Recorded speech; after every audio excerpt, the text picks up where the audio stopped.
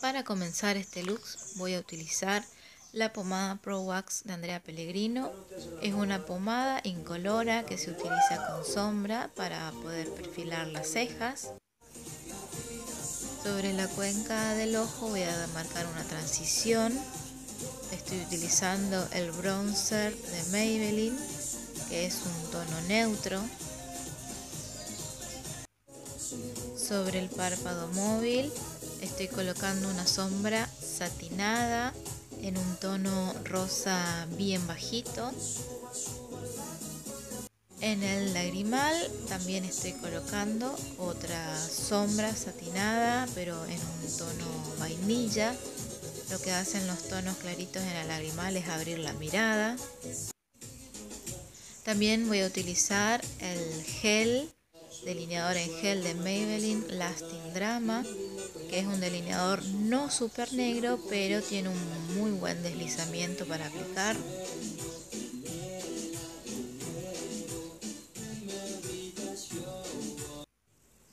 En el párpado inferior voy a estar colocando una sombra verde, que es la propuesta que nos dieron para el look de esta semana. Era un maquillaje más bien navideño que tenía ese verde en la parte inferior de los ojos. Voy a estar aplicando máscara de pestañas. Para aplicar las máscaras de pestañas siempre es necesario hacerlo en manera de zigzag y desde la raíz para poder engrosar mejor las pestañas.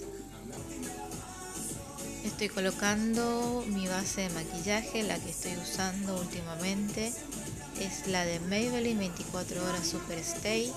Este es en tono Classic Beige, tiene una muy buena cobertura, no se siente pesada y es para piel mixta a grasa.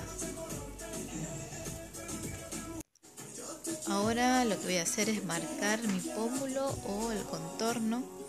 Lo que hago es marcar una línea que comienza de la parte alta del pómulo casi a la altura de donde comienza la parte superior de la oreja. Hacemos una línea en dirección hacia el labio, hacia la comisura del labio, dejando un espacio de aproximadamente 2 dedos sin llegar al labio.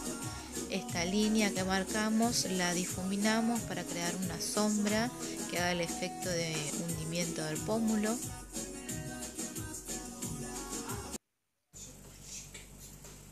Coloco un corrector, este es el Fit Me de Maybelline. Es un delineador súper liviano y con muy buena cobertura. Lo que hago con el corrector claro es iluminar y realzar algunas zonas, como por ejemplo el pómulo alto, para disimular al costado de las aletas de la nariz, para realzar el puente de la nariz, la frente, el mentón. Lo difuminamos con alguna esponjita para dar una buena terminación.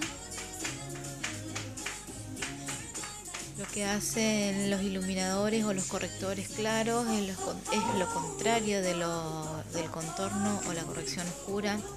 La iluminación en claro realza zonas y la corrección en oscuro lo que hace es disimular a los ojos, hacer un efecto de hundimiento.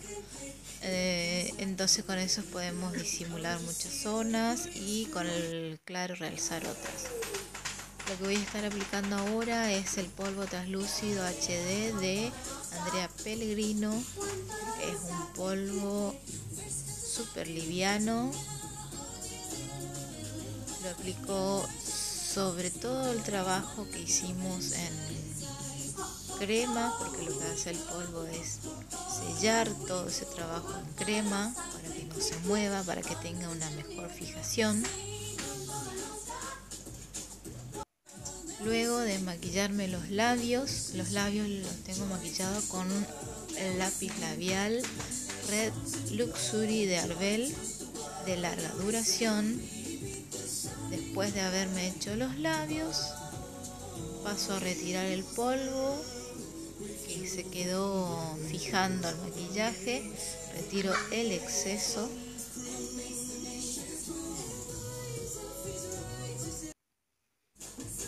Luego paso a colocar el rubor. El rubor se comienza a colocar desde la parte de donde se llama manzanita, que es la parte más levantada de la mejilla. Se comienza con movimientos circulares y difuminando hacia atrás el color. Luego paso a colocar iluminador. Este es un iluminador de Arbel que lastimosamente ya no lo sacan más, lo retiraron del mercado. También con el mismo iluminador marco e ilumino el puente de la nariz para dar un efecto más respingado, al igual que en el puente de los labios.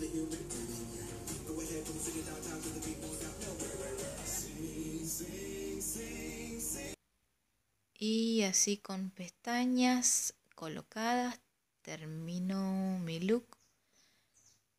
Espero que les haya gustado. Esta fue una propuesta para el look de la semana.